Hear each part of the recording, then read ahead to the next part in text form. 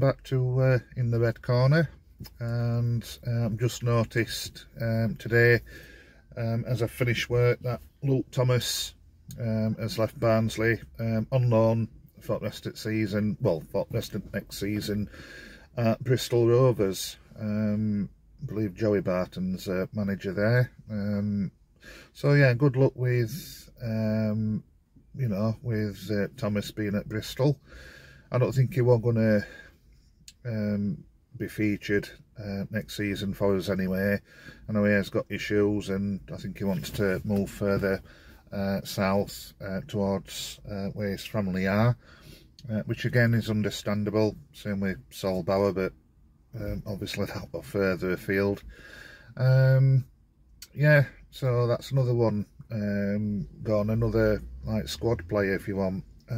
We need to get players in there.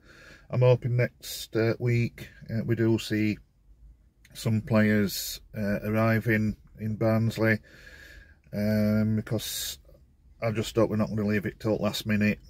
I've noticed as well that Dane Murphy, although it's not been officially announced as of yet, that is no longer employed by Barnsley Football Club. So, you know, he's on the verge of joining Forest as their CEO. It's, I don't know, it's about time we got some players in now. Like I said, now we started training, pre-season coming up. These are times when we need to get them in. I just hope it's not going to be like last minute, you know, rush signings. Surely they've got people in mind who they want.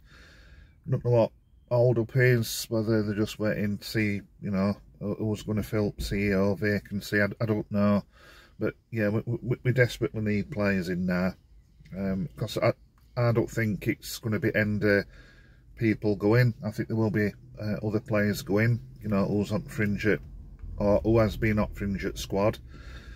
So yeah, it's, you know, it's looking a little bit threadbare, I think, as options at the minute. I know there's time yet till the season starts, but like I say, we need them in there for them to settle in, get used to players.